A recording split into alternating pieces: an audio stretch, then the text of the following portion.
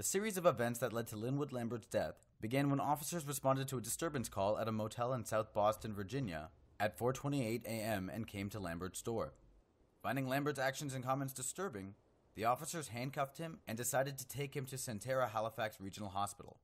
Once the officers pulled up at 5:03 a.m., Lambert kicked out the police car window. When officers opened his door, Lambert sprinted towards the hospital door and crashed into the building's glass doors. Officers immediately tased Lambert, causing him to fall to the ground.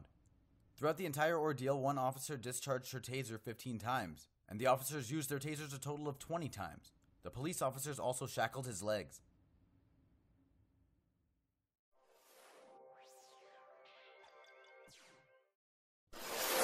You